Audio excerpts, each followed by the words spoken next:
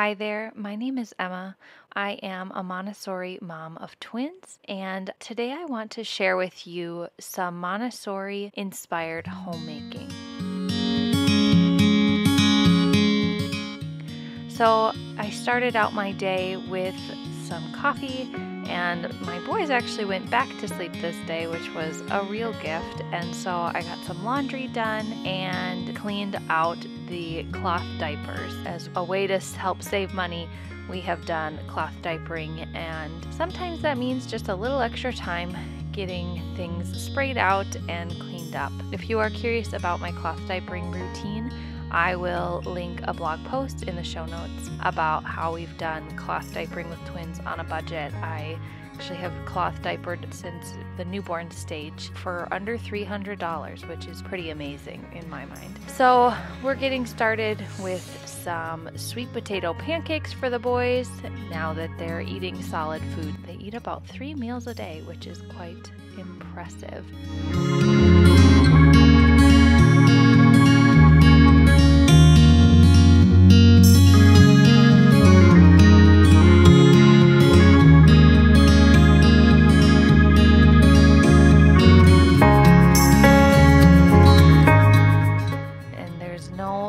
Of a mess at the end of our meal. So for this to get done, sometimes that means strapping a baby to your back and getting things cleaned up while the other one roams around.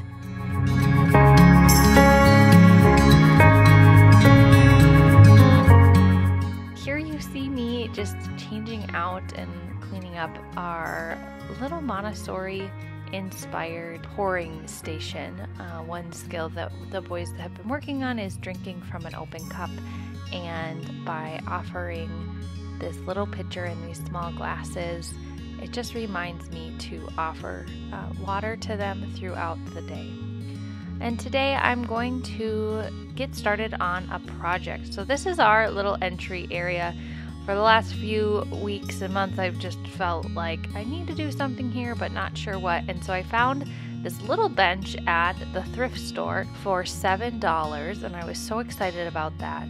And so I'm just pulling out my bin of baskets and little pieces of treasures that I have collected over the years. I was a Montessori teacher in the classroom and had lots of little trays and baskets and special little goodies that I have kept over the years. And so I was digging in there to find a few little treasures. As you see, I move things around. This is kind of just part of the process of preparing the environment. It takes a lot of trial and error. It's very rare that on the first time of setting something up, that's the way that it stays. I just need to see it a few different ways to see how I might like it. And so I didn't like it that way. I thought it looked a little odd, and so I decided to move it back and keep this little bench right by our front door. And it's just the perfect size for them right now. Obviously, they'll probably outgrow it within the next year, but then we'll be able to size up to something a little more. But for now, it's perfect. They can sit on this tiny bench and their feet hit the floor. It's just great. So I'm gonna install a few little hooks on the side of it for their jackets. Right now, it's not quite winter. We're just in the fall season. And so some vests are what we are currently using on chilly days.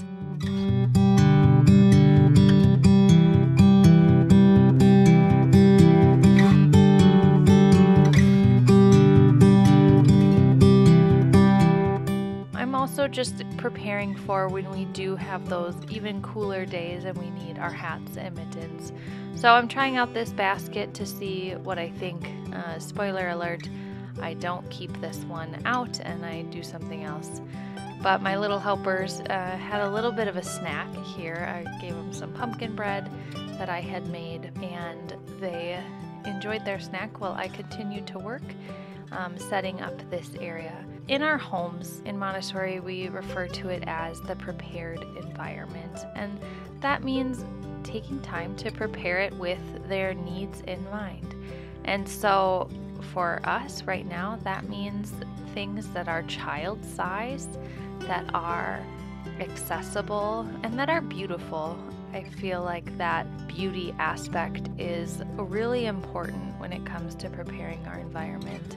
And like I said, beautiful doesn't mean it has to be expensive. This whole little area cost me $7 to put together because I got the bench used and I had a few of the other little objects laying around.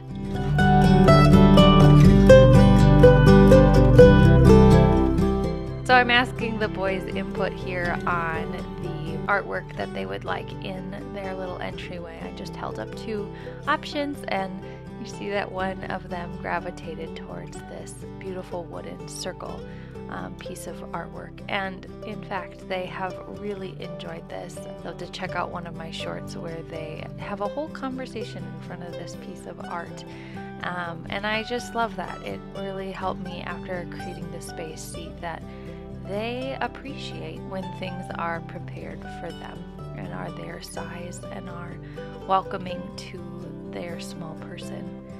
And so I had set this up with a hook for their jackets, and I just didn't quite like how it was. I sat with it for a few hours and then realized that it wasn't quite how I wanted it to look. And so I found these other little baskets in my stash of things, and I just decided to switch it out, and this is actually the way that we've kept it now.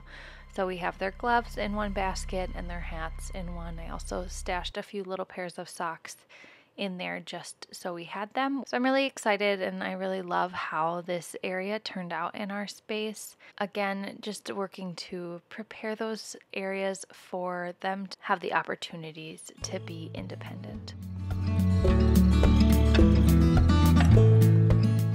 We're moving upstairs into their nursery. This is their Montessori wardrobe, which is kind of a DIY project from an IKEA Calyx shelf. And now I'm just putting together a small self-care dressing area. And so I had found these mirrors on Amazon, and I put one with these Velcro strips on the side of the wardrobe, hung a little bit of artwork, and I found this adorable chair for $2 at a garage sale, which I was just so excited when I saw it. It works perfect. It's just the perfect size for them right now. And I found 2 hairbrushes and toothbrushes for them, and so I put those in a small little basket, and I have a hook for a washcloth.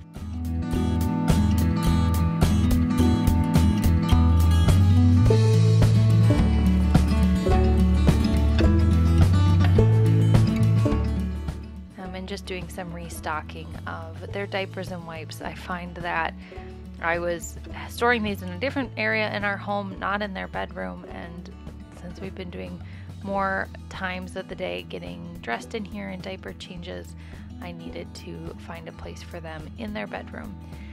And just doing a little bit of tidying up. So that's just what I want to share with you today. I have just enjoyed watching the boys gravitate towards these areas in our home that are created just for them, and it seems that they know that as well and are really excited to engage in these areas. If you like this video, give it a thumbs up, hit that subscribe button. I create 1 new video each week on Montessori and Montessori-inspired homemaking. I'll see you next time.